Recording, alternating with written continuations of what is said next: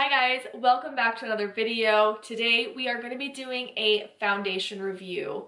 Again, I love my foundations, you guys know this. And I'm actually really excited about this one. It is the Lancôme UV Expert Mineral CC Cream SPF 50.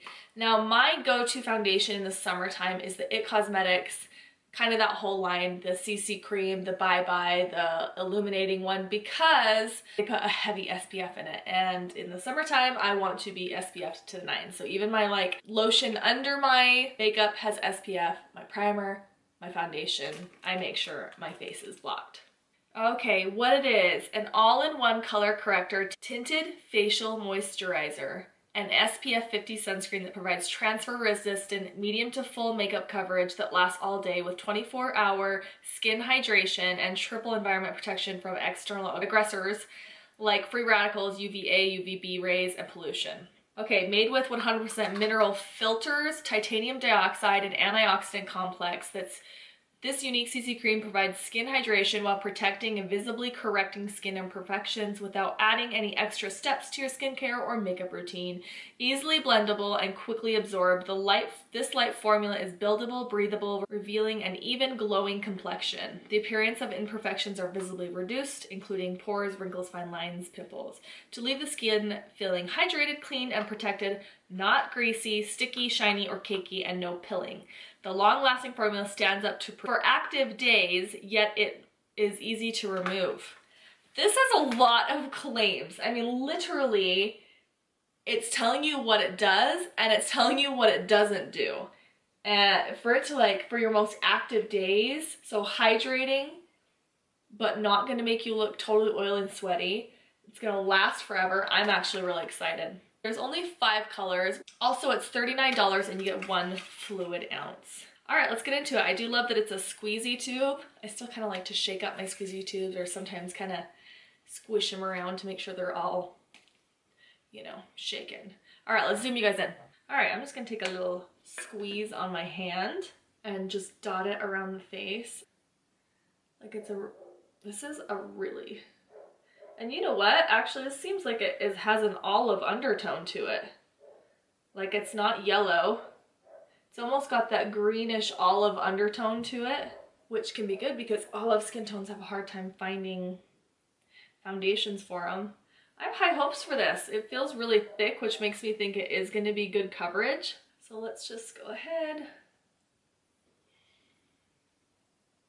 I'm using the Beauty Blender just because this is what I normally use.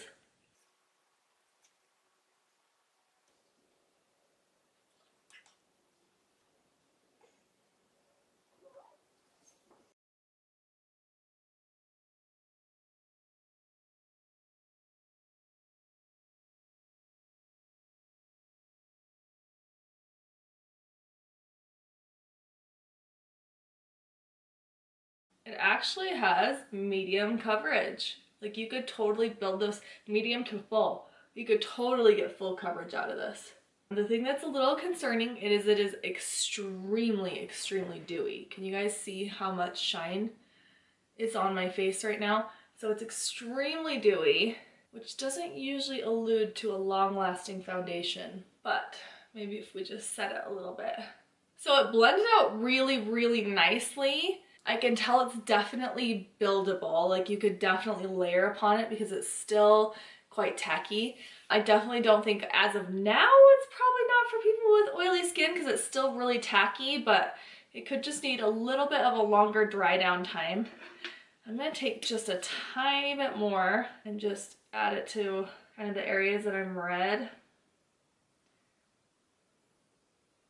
And just see how it builds. Yeah, it builds extremely nicely. Like you could definitely get full coverage out of this. I'm just a little concerned about how dewy it already is. So like throughout the day, if it's just gonna continue to get more and more and more luminous, it could be a problem. So what we're gonna do is I'm gonna give it time to kind of set. I'm gonna put my other makeup on and then we're gonna come back and we're gonna talk about this foundation. All right, I am back. I have put on a full face of makeup and here's what I'm gonna tell you. I have dry skin. Probably extremely. To me, it's extremely. So I never actually set my foundation. I only set right here and under my eyes. I had to fully set this foundation. That's how dewy it was. And it was that tacky dewy where like if you touched it, it would come off. So this is definitely not a foundation for oily skin girls. I set my whole face with the Rimmel Stay Matte, and it still is a little bit dewy after I set the whole face with that. I still like it. It still gave great coverage. Makeup went really well on top of it. So here's what we're gonna do. Oh, also the color is great. If you are neutral to olive skin, it will be really, really good for you. All right, what were their claims? Let's see. Medium to full coverage, yes.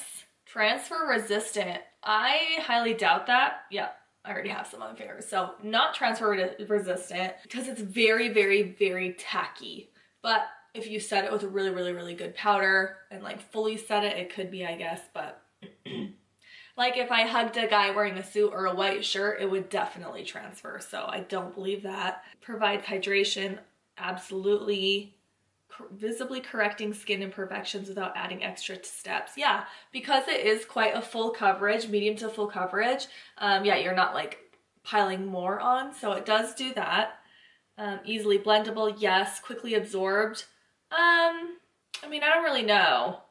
Do you really absorb foundation? I mean, you absorb a little bit, but I don't really want it absorbing all my foundation, then it would be gone. But sure, a little bit. This light formula is buildable, breathable, revealing an even glowing complexion, definitely with the glowing. The appearance of imperfections are visibly reduced, sure. Fine lines? No. I mean, really, I don't like it when any foundation says they reduce fine lines because nothing can actually reduce lines in your skin. It cannot settle into your skin, but not reduce. So far, I don't see any like major settling, but we'll be able to see that throughout the day. Leaves the skin feeling hydrated, clean, and protected. Sure, not greasy. No, it's definitely greasy. Sticky, it's definitely sticky. Shiny, it's definitely shiny. Or cakey, it's not cakey, and there has been no pilling. Long-lasting formula for an active day. So we're gonna do some check-ins. I actually am, after I film all these videos, gonna go with my husband to buy some more trees for our backyard and plant them and lay down some mulch. So I'm definitely gonna be being active with this foundation on, so we'll actually be able to test that out. It's definitely greasy. I don't think their claims were it's not greasy and not sticky. That's a lie. Totally greasy, totally sticky. I kind of like it though, just because I have dry skin. Let me zoom you guys in so you guys can see it close. All right, here it is up close. You can definitely see that it does have a nice shine to it. It's definitely a dewy foundation. The fact that I set my whole face and I still have like some shine coming through, it's definitely gonna be greasy or oily if you don't have dry skin. But we will see how this lasts throughout the day. We'll do some check-ins, but so far, I don't mind it, especially for a summer foundation. So I will see you guys in, sorry we're so close, but I will see you guys in for some check-ins and I'll see you guys later. Bye. Okay guys, it has been several hours. It is now 8 o'clock, well 7:48 at night. I believe I put this on at noon. I'm gonna come out and say I'm not a big fan. Like, it accentuates anything wrong with your skin. Every pore, every bump, every fine line, but it just does, it does not look good, guys. It's super greasy. Like, I don't know how anybody, unless you have like the driest skin in the world, would be able to get away with this, because not only do I have dry skin, I actually lived in a desert, so it's like my skin is dry, and there's no humidity in the air. Okay, now you can like really see how like just greasy I look, like just shiny. Even my bronzer, my blush hasn't stayed on. It's like super, you can kind of see it's right here. It's super patchy, and it's a blush and bronzer that I use all the time, so I know it's not that. Literally, I can see pores all the way over here, which is like abnormal. I can see the wrinkles that go across my nose. Like, I don't know what it is about this foundation, but I just look like a greasy mess.